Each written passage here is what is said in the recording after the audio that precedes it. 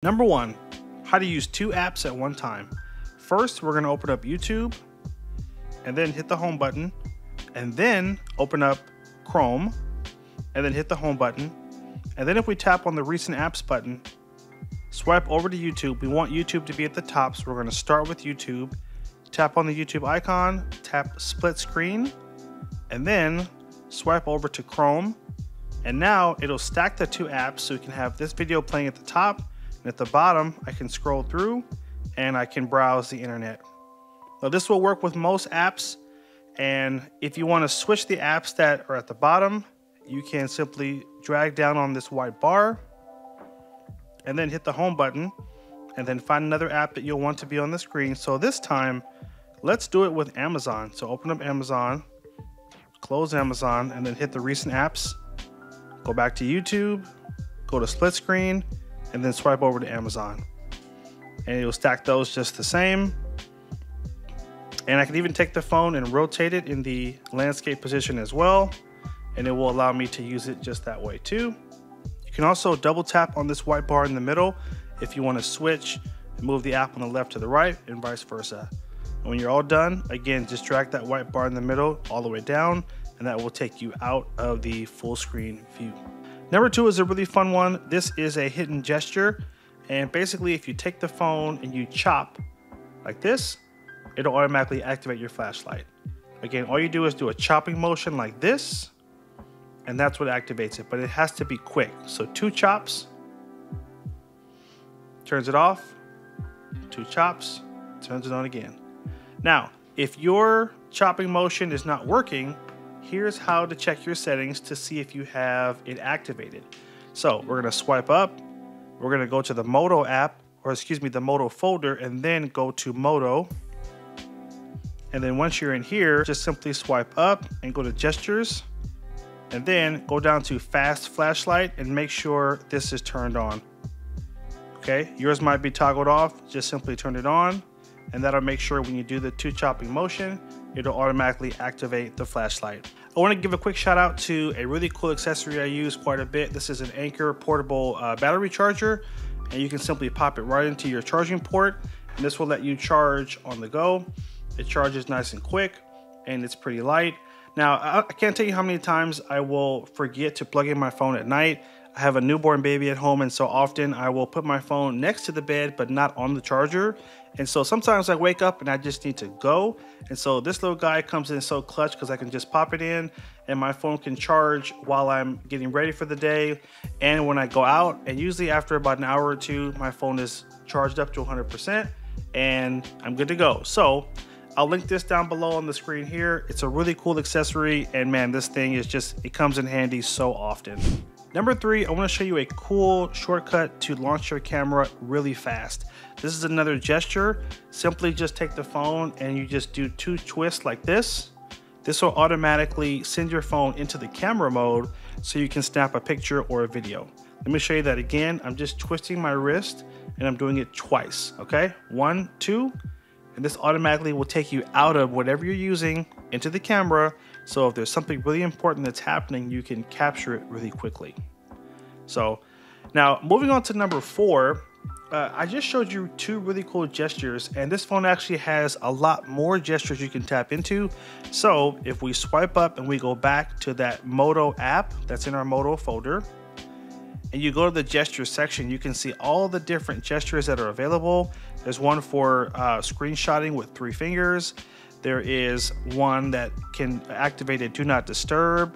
There's one that will automatically unlock your phone by picking it up. That's the lift to unlock. So I encourage you, play around with this app because there's so many cool things in there that you can tap into that are really unique to just Motorola phones. So that is all in the Moto app. Okay, number 5, I want to show you how to customize your lock screen. All right, so this is the lock screen. The lock screen is the first screen you see when you basically turn the phone on. And if you take your finger and just simply long press on the home screen, it'll bring up this button that says Customize Lock Screen. We're going to tap on Customize Lock Screen, and then it will allow you to customize a lot of the different options you see on screen. So the first thing is the time. If I tap here, I can change this clock to some of these other options here. This one's kind of funky. It's an analog clock, and it has some other pieces of metric like your battery percentage. It also has the date, and it has the weather. So that's one option there. If I tap it again, I can swipe through, and then this is another option of how you can lay out the lock screen. I think I'm going to keep it on this one for now. Now after, come down here, and this is another set of shortcuts. So you can change the notification style, how the phone is showing you information that's coming through.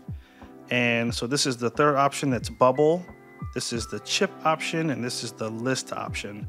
This is the more traditional option. So you can kind of figure out how you want to see notifications come through. I think for now I'm going to keep it on the list option. And then the last thing is, these are app shortcuts on the left and on the right. So if there's a really important app you want to have access to, for example, a lot of people have their phone as one of these shortcuts. So I'm going to just tap on here, and then I can come in and you can pick from these pre-selected ones at the top here. So flashlight, wallet, camera, or we can go down and pick an actual app. I'm going to pick the phone for this one. And then I'm going to tap over here and select another shortcut. Now you might want to make this one something funner like your music. So I'm going to tap YouTube Music, and now I'll have those two as the shortcut. And when you're all done, just simply tap on this arrow, and oh, that's to add a city. So we'll do that later. All right, now let's take a look at our lock screen after we've made some adjustments. So there it is. I can now see some of my notifications that are coming through. I have my two shortcuts now for the phone and for YouTube Music.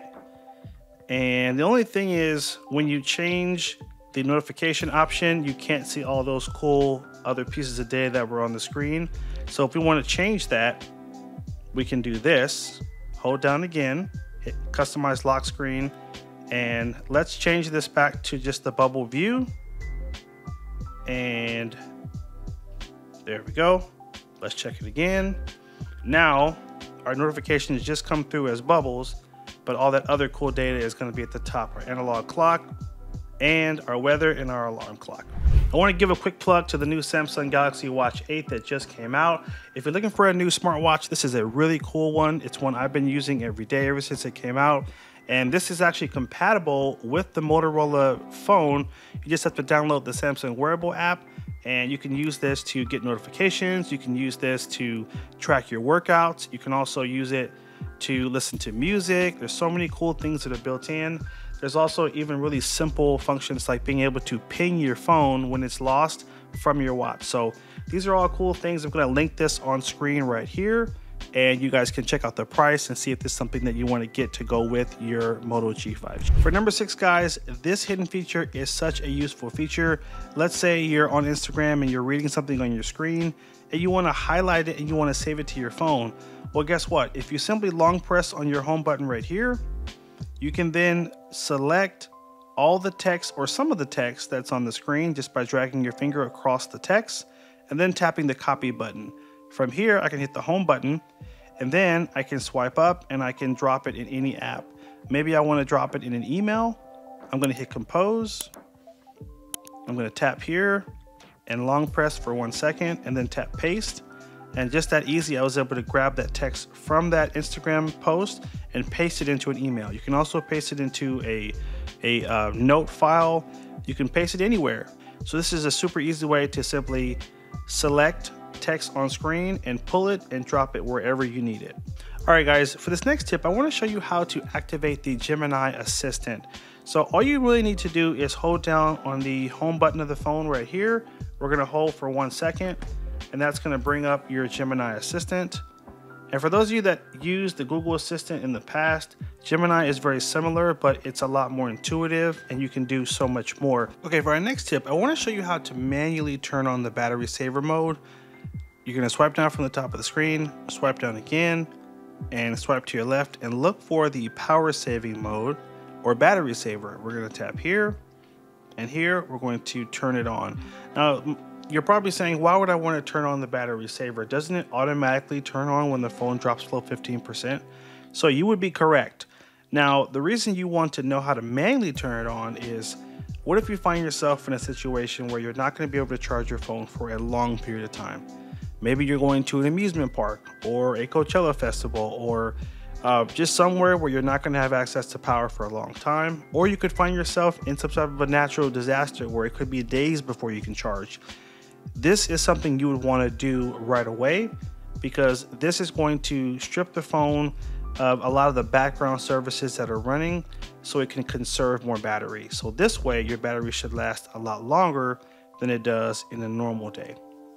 Now, since we're speaking about the battery, I also want to show you another really cool tip, which is how to show your battery percentage in the upper right corner, because right now it just shows us the battery icon, but I don't know exactly how much battery I have left. Now, if I swipe down from the top of the screen, swipe down again, it's going to bring up a settings wheel. Let's tap on the wheel, and from here we're going to go to battery, and then we're going to go to battery percentage. And now it'll always show you the exact percentage in the upper right corner. Now, to me, this is super helpful because if I notice my battery is draining quickly, I want to make sure I get to power as fast as I can. Now, I want to give a quick reminder that you can expand your storage on this phone. I'm going to link right here to some memory card options in case you want to add more storage. The memory cards today are really inexpensive, and you can double and in some cases triple the storage of the phone for only $20 or $30. So if you want to expand your storage to make sure you have a lot more space for your pictures, for your videos, and your other media files, make sure you click that link right here and check out some of these memory card deals that are limited time on a really good sale. I also have a video where I talk about how to install a memory card and also some really good tips of things you should do once you install a memory card. I'll link that video up top right here. For our next tip, I want to show you how to customize your home screen. We went over the lock screen. Now let's go over customizing the home screen. So first, we're going to long press on the home screen, and here is where you're going to see the first few options, starting with the theme. So we can change the theme. There's a couple of pre-selected ones in here right now. Let's say I pick this Seaway theme. I'm going to hit save. And this will change the background of the phone. It should also change the color of the keyboard slightly. When you swipe down from the top, you'll see those colors are going to be a little different. So that's one way to change the layout and kind of customize the phone. Now, if I long press next, I want to go to font. And here I can swipe through a list of other really cool fonts. You can see just how it's going to show differently. I really like that one. I think I'm going to stick with this font style right here. And next, hold down, go to personalize. And here you can get really granular with the details. So for example, with the colors, tap on colors. And here you can change the color of some of the menus here. Maybe I want to use this green instead. You can change the icons and have them be themed. So there's that. But I don't like that. I'm going to keep that the same. Let's hit save. Next, go to icon shape. And here, I'm going to make the icons have this little bump around the edge. Just kind of that little curve around each of the edges.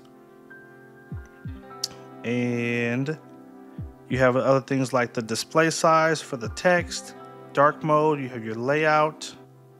You can actually add more apps to your home screen by changing the grid layout. So right now it's a 4:6, but we can go up to a 5:7, which will make the apps smaller, but it allows you to get a lot more apps on the screen. Let's go ahead and hit save. And now let's see how it came out.